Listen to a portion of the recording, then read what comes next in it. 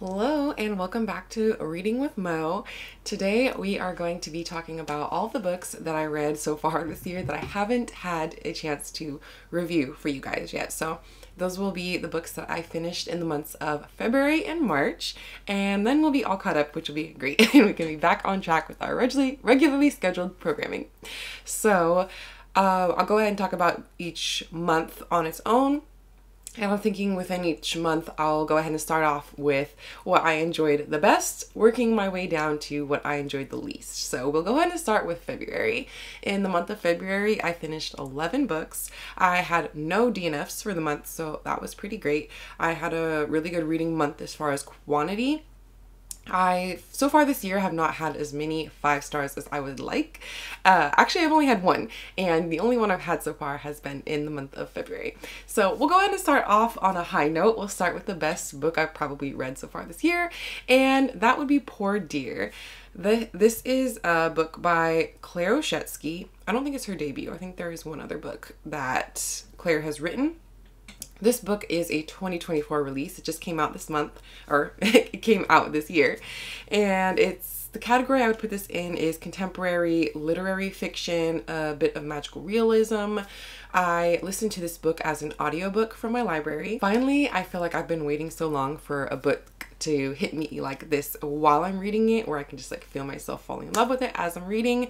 I love the writing, the characters, the plot, all of it was like chef's kiss to me. Our main character, she's sitting down to scribble out this story for us. So the story starts out when she's 4 years old and unintentionally the reason why her friend dies. The rest of her life, this really affects how she views herself, and the grief and burden of this, it really manifests itself figuratively as this physical deer that she's carrying around on her back, or just like carrying around with her every day. It's really hard for her to make sense of what happened at that time because of her age, and the fact that her mom insists that she wasn't even playing with her friend that day, so that it's not even her fault. The intention of the book that she's writing and telling us is to get the true story out. Our main character, whose name is Margaret, as a child, as she's growing up, she's a very quiet child. We are observing like the dynamics between her and her mother and her peers and those around her. This is a book I would definitely love to reread, and I want to buy a physical copy of it. I don't own it yet. There's more I could say, I just don't want to tell you guys like the whole story and spoil everything. Like I mentioned, I listened to this on audiobook, and my only complaint is that I wish it was longer. The audiobook is only 6 hours, which is pretty short, especially if you listen to it sped up a little bit. But at the same time, I think it's also like a perfect length for this book. If it had been a little bit longer, I may not have enjoyed it as much, but I feel like it was very concise with its storytelling. So then on to my 4-star reads. We have 4 for the month of April. We'll go ahead and start with the first one, which is One of the Good Guys by Araminta Hall. This book is a mystery thriller, and I listened to this one on audiobook. This is another 2024 release, which is going to be a very common theme.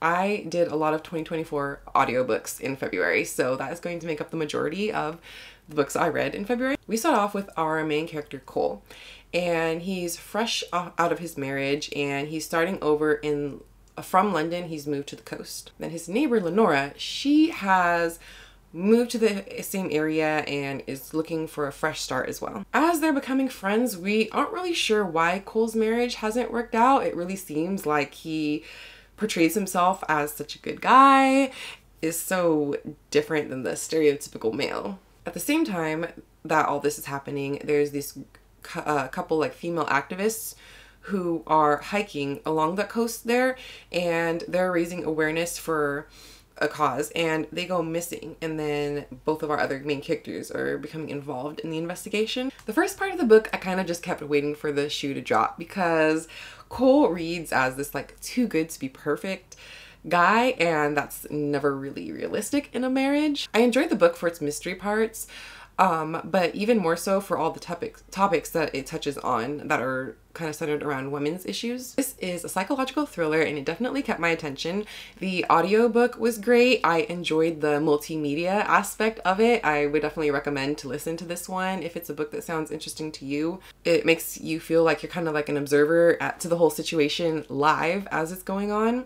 And I'll be looking forward to whatever this author releases next. I don't know if this is a book that necessarily a lot of people will like, just because of the I feel like people will take issue with all of the like feminine topics that are touched on with this book, but for me, I personally enjoyed it. Next, we have Sugar Baby by Celine St. Clair. I read this book as an ebook I checked out from my library.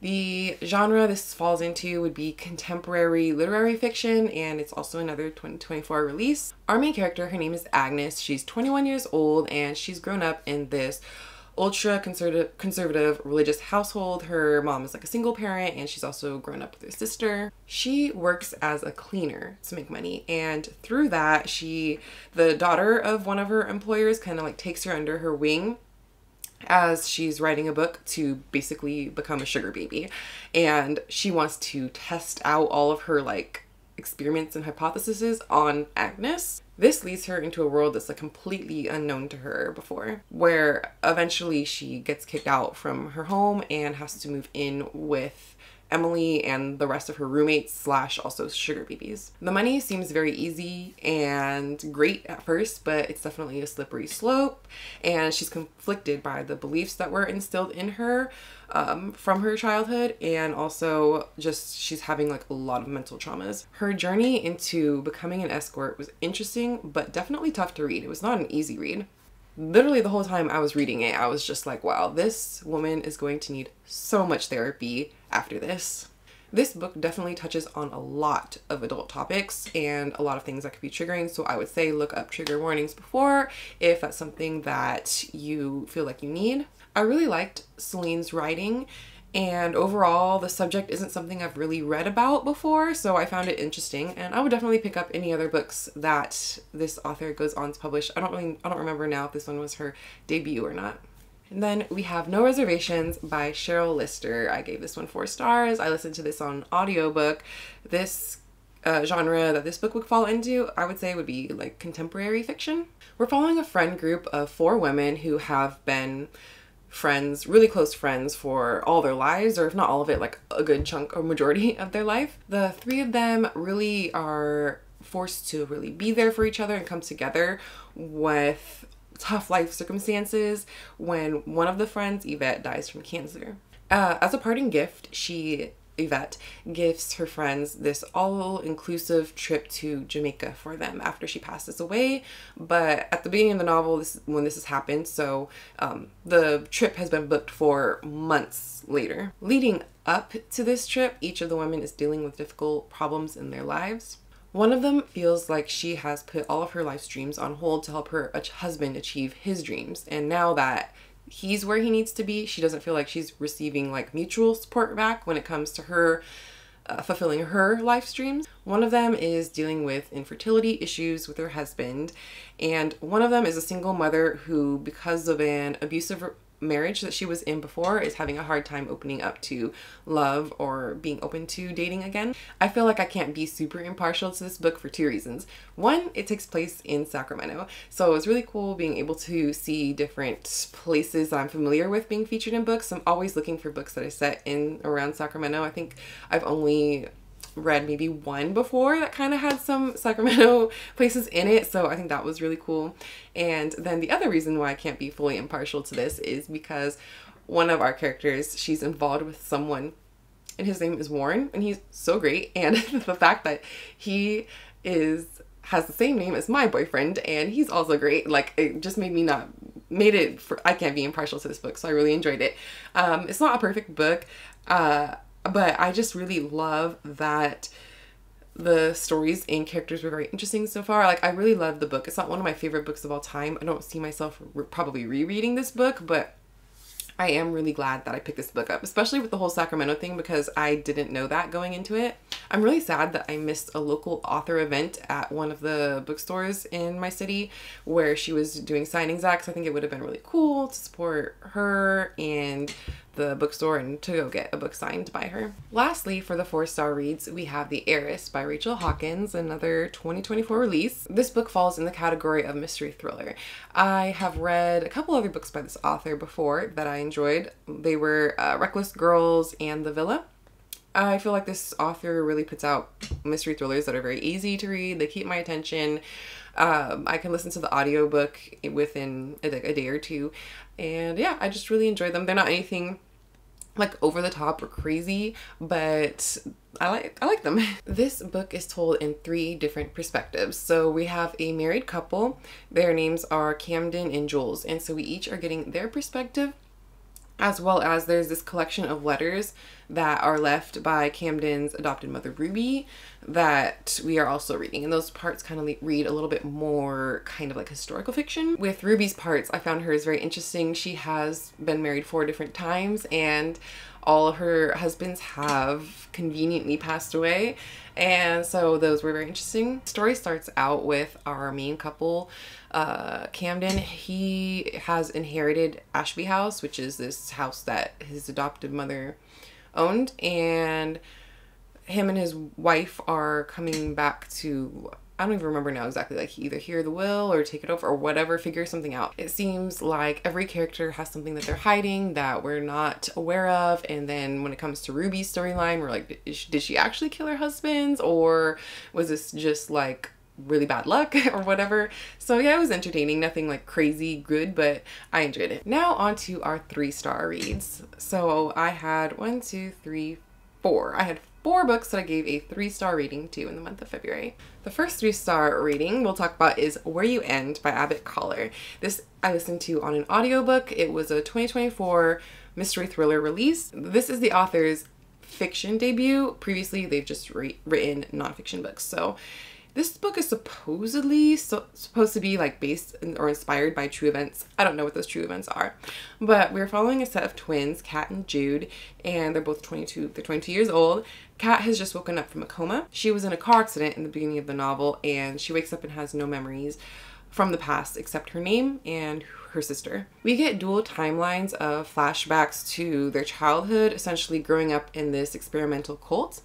And also present day, Kat is trying to remember who she is, and she believes her sister is helping her fill in her memories, but she's not for sure. Overall, I thought this book was just okay.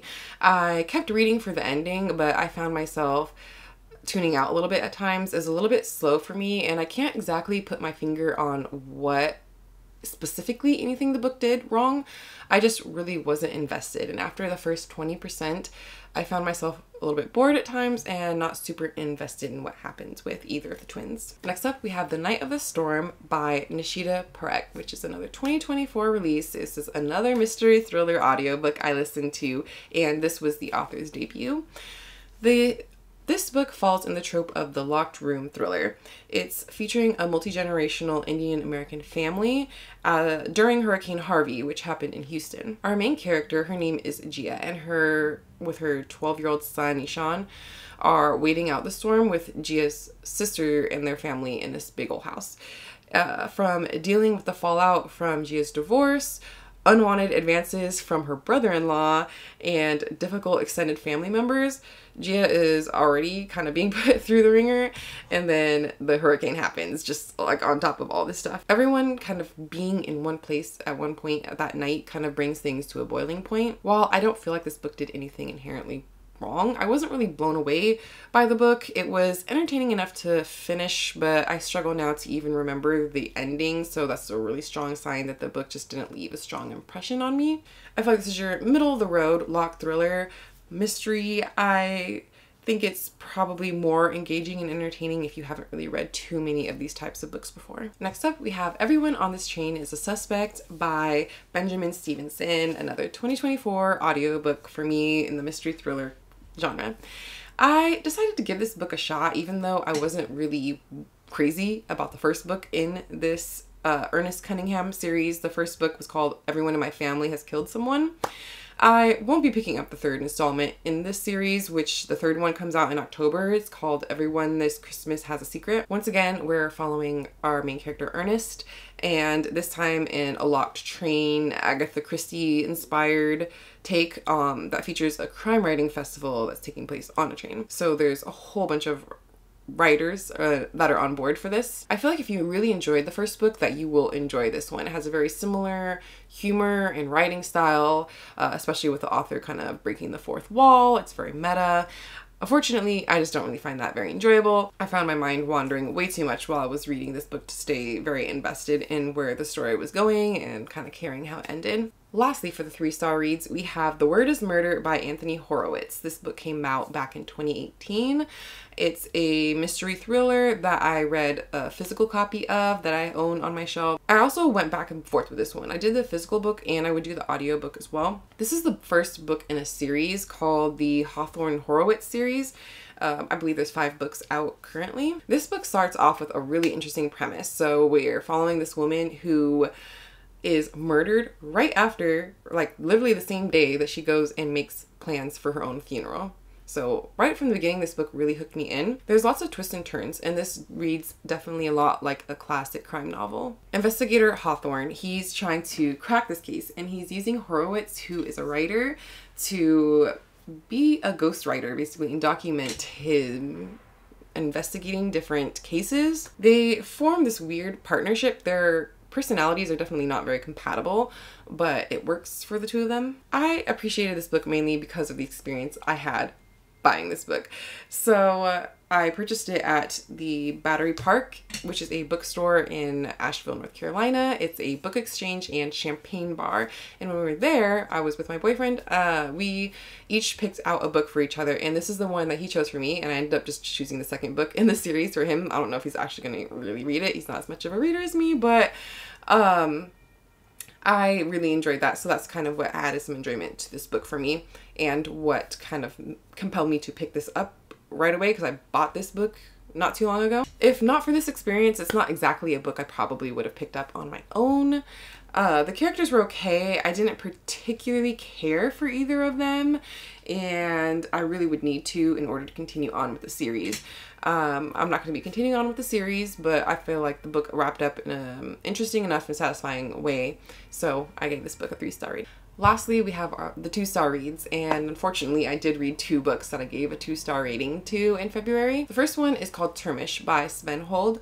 It's a book in translation, translated by Sylvia Clayton. I read this as an ebook checked out from my library. It was a 2024 like reissue, I believe. So it's a science fiction dystopian novella, and it's being republished. It was originally published in the 70s. In this very short novella, not really much happens. We're dropped into the story of our main character, and we're able to piece together that he's staying at this hotel, expensive hotel, and it's after some sort of event that happened in the world that caused a lot of radiation fallout. This hotel, it's very exclusive, and occasionally, besides occasionally having to go down into the bunker when the radiation levels are high, it means the guests kind of gives them the feeling like they're living before this incident happened. It was very slow for me, and overall I didn't really enjoy the writing or feel like we got to know our main character at all. It kind of just felt like he was just there. If it wasn't a novella, I for sure would have DNF'd this book. The guests are concerned that other survivors are kind of starting to show up, and they're trying to get help, and they're not sure if that's going to be safe for them. And they don't really want to allow other people in and possibly be contaminated. Yeah, this book just really didn't do anything interesting for me, honestly. Like, I would have DNF'd it if it was any longer than it was. The premise was very interesting, but overall I just really did not enjoy the execution on this one. Then lastly, we have Midnight on Beacon Street, and this is written by Emily Ruth Verona. This I listened to on audiobook, another mystery 2024 release. This book, I'm not even exactly sure what category to put it in.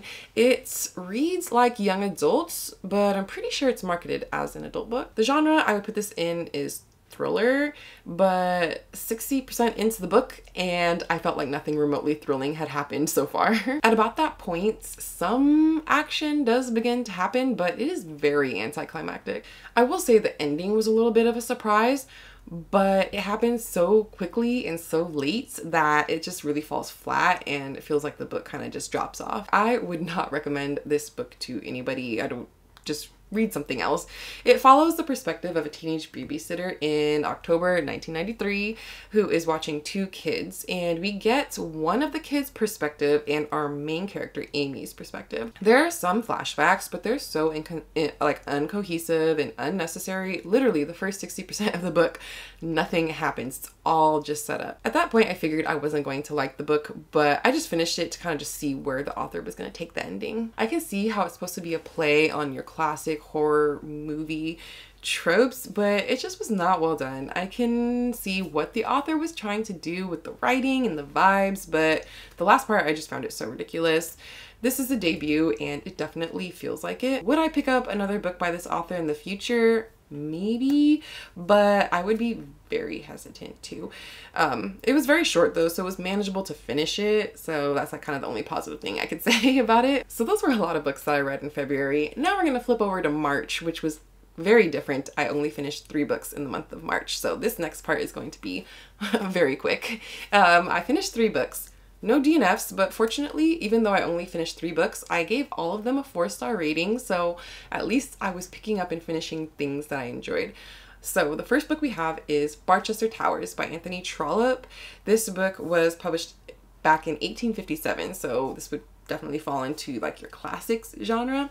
I read this book as a combination of a physical book that I own, and I also would kind of listen to it a bit on audiobook as well. This is the second book in the Chronicles of Barchester series, which takes place in this fictional town, and a lot of the characters from the first book are featured prominently in this one. I would say the majority of them were from the first book, but there were a lot of new characters that were introduced as well.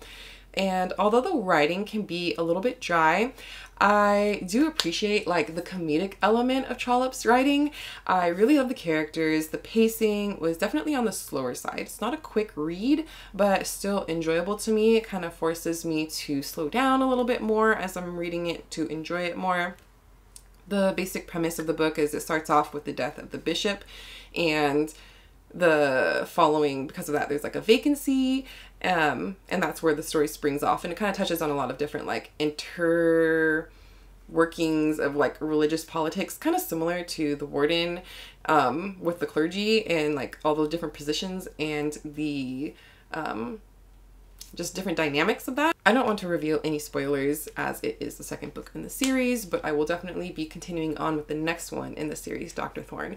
The new characters though that were introduced into this book, they just were so refreshing, and I love his choices in including them. They were very memorable and interesting and irritable characters, but I still enjoyed reading them. And I have to correct myself because I lied to you guys. I did give one book a 3-star rating in March, and that was First Lie Wins by Ashley Elston. This was a mystery thriller that was released this year.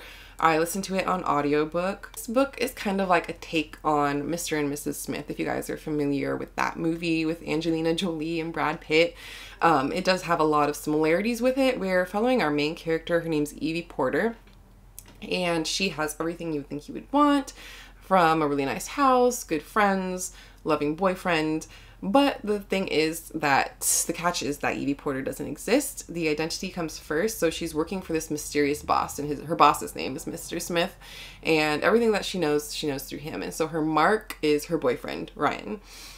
She doesn't really know, like she's not given much information. She knows she's on a job, but she doesn't have much information other than that. Apparently, because of a previous assignment she had, she's on very thin ice. So she has to make sure that this assignment goes well. This book was very like high stakes. It was action, it was like intrigue and stuff like that. I feel like I'm not really drawn to that as a book genre, so that's why I gave it a 3-star rating. But I feel like if you really are into those types of books, then you will enjoy this book.